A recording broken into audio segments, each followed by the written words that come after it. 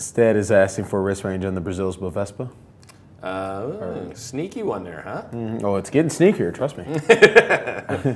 Let me see if I can get that for you. Yeah, I can. Low end of the risk range for the Bovespa is 8,271. 82,271, apologies, my eyes. Top end of the risk range is a lower high at 88,467. Gotcha.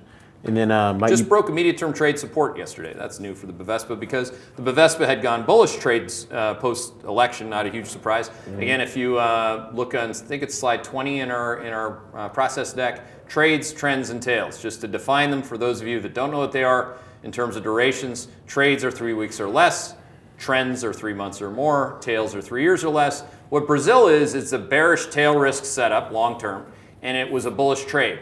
Now, if it stays broken, actually it's bouncing here today, it's dancing around trying to go bullish trade within a bearish longer term outlook. So again, for those of you who are trying to be a little bit more like me than how I used to be, which is again relying on my fundamental thoughts and my education and the way things should be and the way things will be versus the way things are.